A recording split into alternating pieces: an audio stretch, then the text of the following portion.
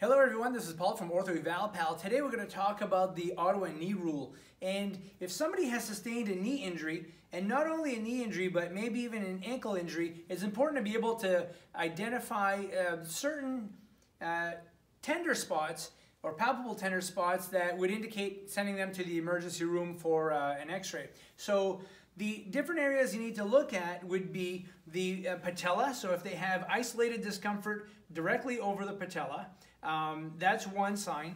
The other is to palpate the proximal fibular head. Now it's important that you don't just palpate this fibular head with a knee injury, you palpate it with an ankle injury also, because you can sustain lateral fibular fracture, proximal, mid, or distal.